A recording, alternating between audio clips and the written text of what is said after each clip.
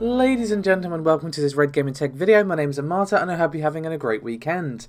We have quite a bit to get stuck into today, but the first order of business is yet more Alder Lake benchmarks, this time for the i5 2600K. And this is thanks to WCCFtech.com, who shared some benchmark results which was shared by Tom Apisak and HXL over on Twitter. So of course you can find all those relevant links in the description below. So with all the preamble out the way, let's talk results, shall we? And let's begin by HXL's results. And it was a CPU-Z test of the processor, and according to the results here, at stock, the CPU scores 746 points in the single-threaded test and 70 and 58 in the multi-threaded, and then Tom Apisak's result, which allegedly showed overclocked performance, increases the numbers to 79x and 72xx points respectively. Now, unfortunately, we do not know the clock speeds at which either of these tests were performed, but apparently the overclock score was taken from Windows 10 and the stock score is Windows 11. But it's all well and good for me to just throw numbers at you. What about some context? How does this place to 12600K? And honestly, I feel like the mid-range is the more important conversation for Alder Lake for a lot of people. You know, obviously the flagship is the most powerful, the most exciting, especially for a tech nerd such as myself, but for many people, they are going to be looking at the mid-range CPUs for their upgrade if they decide to go with Alder Lake this generation, or if they want to stick with their current build or what have you.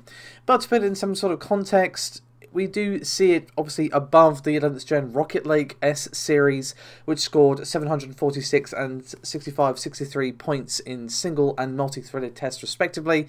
And the 12600K also crushed, and I do mean crushed, the Ryzen 5 5600X, which scored 624 and 11 points respectively. And to put that into some context again, that means Alder Lake is 19.5% and 46.7% faster respectively. And that is not too shabby at all, I'm sure you'd agree.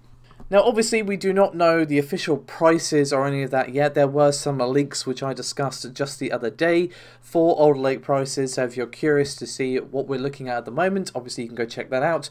But we are going to be finding out in just a few days exactly the specs and release dates and prices for these, as well as official benchmarks from Intel, and I'm really looking forward to seeing it, because I feel like if the 12600K can be priced competitively enough, that result versus Rocket Lake and Ryzen is pretty damn impressive. But speaking of Alder Lake, we also have some benchmarks for one of the mobile chips, the 12600HK. And this is a Geekbench result, which was once again discovered by the folks over at WCCFtech.com. So, of course, you can find all the relevant links below. As much as the desktop segment is important for Intel and AMD, mobile is crucial as well. So let's take a look at what we can see here. Well, we can see that it's reporting the 12600HK at a 2.9 GHz base clock, which is likely the base of the efficient core. Now, the clock speed, sure we could all agree that's not right. It's showing as 371 MHz, and unless we've gone back like however many years in tech history, I'm going to go with that's probably being read incorrectly. But in terms of the score, it's 1851 for the single core and then 13256 for the multi-core score, and this particular processor has managed to smash the results of all known mobile chips released this year, including Tiger Lake, Zen 3 Mobile, and even the Apple M1 Max, which only just debuted. Now, obviously, this is just a single Geekbench result, so we shouldn't ring the death knell for any of those processors, excuse me, just yet. But obviously, this is pretty damn promising, and hopefully we will get to see some mobile performance numbers from Intel when they reveal all of that good stuff in just a few days. And for our final Intel piece of news for this video before we move on to our next segment, Intel have reported earlier this week that they have powered on a single compute tile of their next-gen Meteor Lake processors. And obviously, Meteor Lake is so far in the future. Obviously, we have Alder Lake, Raptor Lake, and then Meteor Lake. So this is way off. But it's pretty damn cool that they have powered on a single compute tile. And of course, Meteor Lake is expected to release in 2023. And we have a brief statement here from Pat Gelsinger, who said, quote, "On Intel 4, we had taped out a compute tile for Meteor Lake, and this quarter it came out of the fab and powered up within 30 minutes with outstanding performance, right where we expected it to be. All told, this is one of the best lead product startups we have seen in recent memory, which speaks to the health of the process.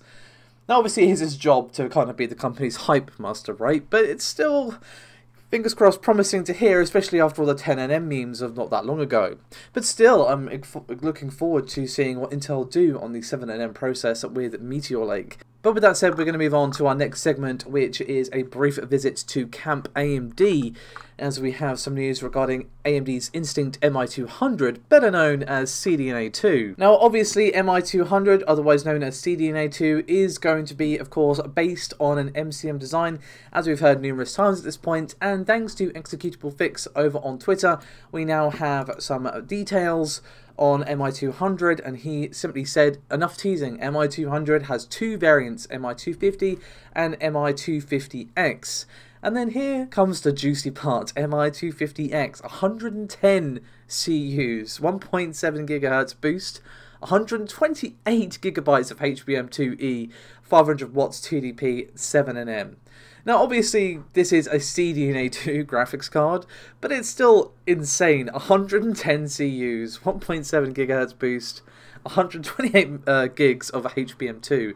Not exactly holding back on the brawn, let's just put it that way. And just to put that 1.7 GHz into some sort of context, that is a 13% increase over that of MI100. Now obviously this is not going to be something that you see in the everyday. MI200 is going to be powering 3 top tier supercomputers, which include the US's Frontier system, the EU's Lumi system, and Australia's Satonic system. So this is going to be at the very forefront of these particular supercomputers, and it's just really cool to see. Obviously it's this tech that is not really meant for you or I ever, but it is still so damn cool. With all that said, let's finish off today's video with some news from ARM, as this week at the ARM Limited Dev Summit, which was for shareholders and whatnot, the company did reveal some of their next-gen graphics processing hardware that we are expecting to see sometime next year. And they revealed some performance numbers for this new technology, and it looks like a significant improvement over the previous generation. It increases performance by 2 times compared to the current ARM Mali G710 in FP32.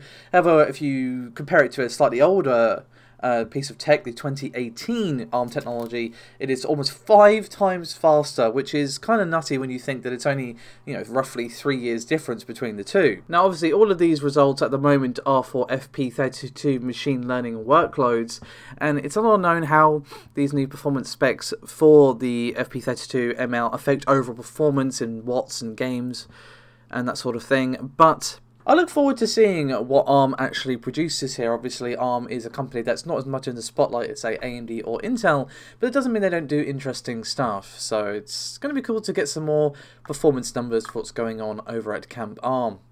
Anyway guys, that is me done for this video. Thank you so much for watching. As always, do remember to like and subscribe. It does help out a great deal, and I'll see you next time. Bye bye.